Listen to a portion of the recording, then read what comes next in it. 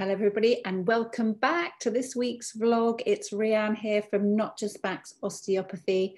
So this week I'm going to have a little talk about sugar and how it affects your pains in your body. So I'm talking about muscle pain and joint pain. And although we can talk about all sorts of components to the diet, this week it's just particularly about sugar, but other things obviously can have a big effect on why you're getting a lot of body pain, especially, it's not so much for the acute back pains, this is for people who suffer with chronic body pains, particularly joints and things. So I'm just going to share the screen. There we go. Share. Let's just get you in the right place. So there we go, sugar consumption, muscle and joint pain. So let's have a look. So what is sugar? So essentially table sugar, which is sucrose, is made up, it's a disaccharide, so it's got two molecules. One of those is glucose and then the other is fructose. So it's found in lots of products, hidden in quite a lot of things. So it's really important that you read the food labels. And as you can see at the bottom here, you know, it's contained in, and when you read your food labels, it's syrups and agave, maple, high fructose corn syrup, which is just awful. Fruit juice concentrates, lots of that in children's food, honey and coconut sugar. So it comes in all sorts of forms, but that is, you know, the sucrose basically and the fructose in our products. So, you know, breakfast cereal tends to have a lot in.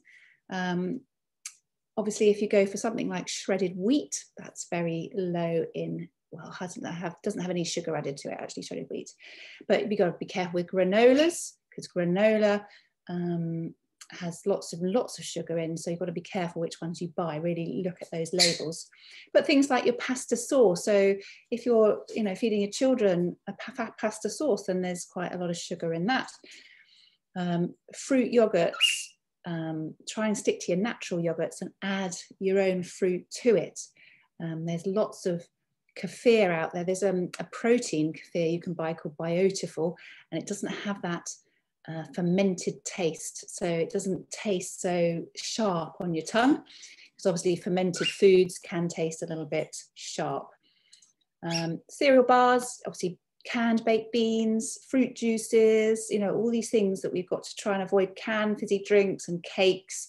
Cakes is the big thing, obviously, because lots of charities get you to try and bake for them and make them money, but actually what's it doing to your health as well at the same time?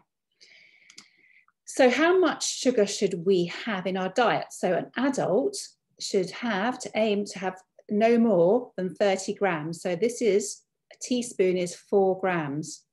So that's 7 sugar cubes of those little sugar cubes that you get. But 4 grams is your teaspoon. So children, 7 to 10 years, 24 grams, and adult and children 4 to 6 years is 19 grams. So that's not a lot. If you put your 30 grams worth on a bowl and measure it and look at it, you'll think, that isn't that much. So what's in what? So here we go, a pasta sauce. So 1/3 of a pot. So because you wouldn't eat, if you were dishing this up, 1/3 of a pot, what comes to about here, doesn't it? Look, that line there. You wouldn't eat any less than that as an adult, would you, on your pasta? You know, lots of people have half a pot, but that's 2 of your teaspoons a day. So, you know, you're having seven teaspoons of sugar. That's 2 of your teaspoons of sugar just in that half pot of pasta. A slice of cake, so like a chocolate frosted cake, has got 26 grams of sugar in it. So that is your daily allowance used up in 1 slice of cake.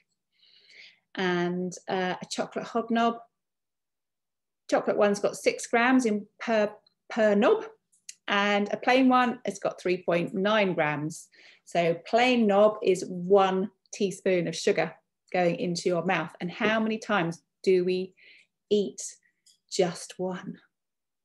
Because sugar is addictive. It lights up all these little signals in your brain, just like cocaine would do. So have a think about that. You know, sugar is that addictive. It's more addictive than all these other drugs, and yet it's not licensed. I mean, it's like alcohol is just the same. It's a sugar, however, that is licensed, and we, you know, it's spoken about as bad for us, but sugar isn't as much as readily. But you know, it's getting there. It's coming on.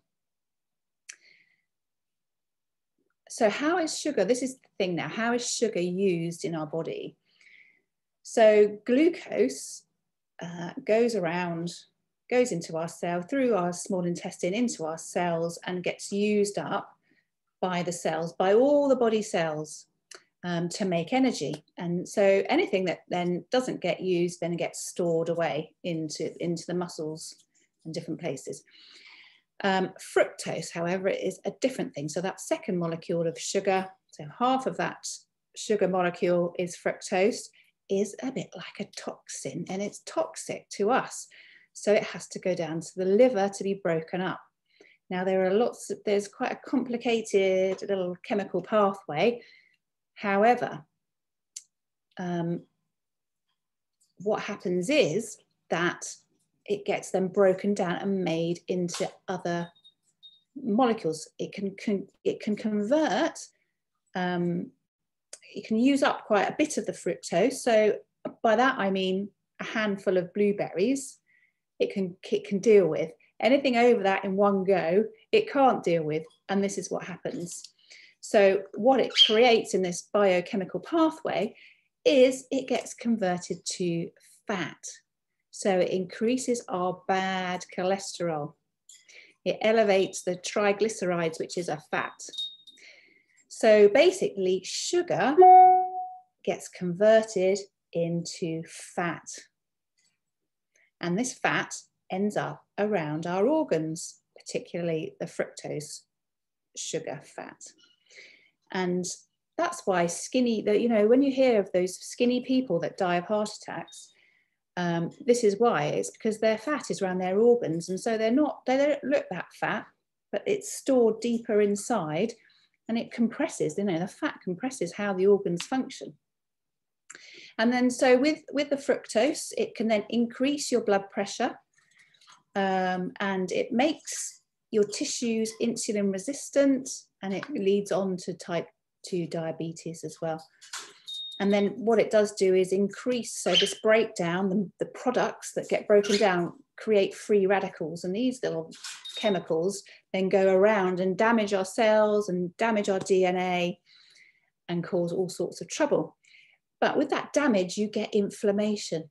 So like with cholesterol plaques on our arteries and things, it creates an inflammation. And on these little free radicals in our cells create inflammation. And so when you have issues in your joints, it's that inflammation that then it increases that, and we get more pain in our bodies. So all those of you that suffer with chronic inflammatory things, if you eat a lot of sugar, you will feel worse. And with sugar, I mean alcohol as well. So if you can, wean yourself off, because obviously diets take a long time to actually, it's like diets are a work in progress, put it that way. And so it takes a long time for you to change your taste buds. So if you can start to wean yourself off, think about replacing one sugary food a day. Maybe start if you're on breakfast cereal, or if you're on toast and marmalade or toast and jam, then try and think of alternatives that you can do to replace that.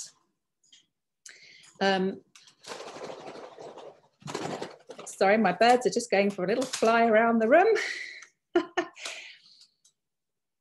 So basically, the increase in inflammation can then lead on to creating autoimmune problems. So where our body attacks itself, so the inflammation then starts to attack the joint. So you can then end up with autoimmune diseases later on in life if you keep eating sugar. And you know, if you eat sugar along with, because generally the sugar comes along with something that's quite high in fat as well. So you think you've got your sugar gets to fat and your fat goes to fat. So you've got a double whammy of fat in your body.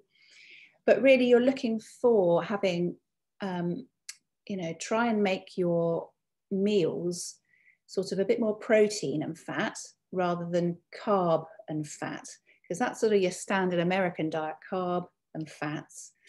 And, you know, and you think of, well, what's that? That sort of pizzas and burgers and all those sort of foods. So if you obviously, you know, if you're making your own food, then that's brilliant. But just watch out for puddings, try and avoid those, try and avoid processed meats and other processed foods. So bread is included in a processed food and it is full of rubbish.